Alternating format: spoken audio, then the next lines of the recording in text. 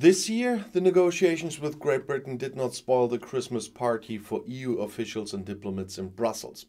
In 2020, the agreement on a trade agreement was only reached on Christmas Eve. This time, too, it looked as if the conflict over customs regulations for Northern Ireland could escalate just in time for the contemplative time. But fortunately, that didn't happen. But postponed is not cancelled. In the new year, the dispute between the EU and its former member continues cheerfully. And the question of whether and how deliveries of goods to Northern Ireland have to be checked is just one of several topics of disputes between the newly divorced. After all, the economies of the EU countries and the United Kingdom are so closely intertwined that there can always be points of friction somewhere. For example, with the rules for data transfers or for British banks' access to the EU market. Anyone who hoped that the Brexit issue would be concluded with a trade agreement has to be prepared for disappointment, says Sam Lowe from the consultancy Flint Global. Whether these conflicts are amicably settled or escalate depends in turn on the incentives, says the Brexit expert. In other words, on whether Prime Minister Boris Johnson continues to believe that such conflicts will bring him votes, and whether Brussels sees Great Britain as a dangerous rival or more of an ally, or, as I slowly start to see them, just a nuisance. With the EU, some governments argue for a tougher course and some for a more cautious course. France is always one of the agitators. For example, on how Brussels should react if London suspends part of the Northern Ireland Protocol.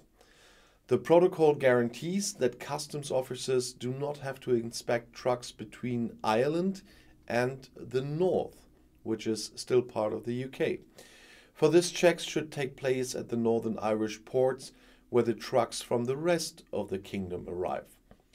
The UK government has agreed to these rules, but now calls them harassing, as does the fact that the hated European Court of Justice has jurisdiction over disputes. If London were no longer to comply with the protocol, the EU could strike back with punitive tariffs or even terminate the entire trade agreement with 12 months' notice. Then new negotiations on an alternative agreement would begin, and be sure it wouldn't be better for Britain than it is now. In Brussels, Johnson's course reinforces doubts about his trustworthiness. This also makes it difficult to progress on other issues. The EU Commission could simplify access to the European market for London banks, but to do this, they would have to find that the UK regulations are equivalent for the industry. So far, however, this has not been the case for the vast majority of areas, and they are not likely to do differently. After all, Brussels has declared that the data protection standards are equivalent at the moment. Therefore, companies are allowed to process data from EU citizens in the UK. Unfortunately, Johnson announced that he wanted to change these rules, so the next conflict is always lurking around the corner. And there is some brand new merch in my shop, and you might find some of it quite interesting. So please go to my shop if it hasn't appeared on my YouTube shelf yet. And I'll see you there, and I'll see you in my next video. Bis gleich.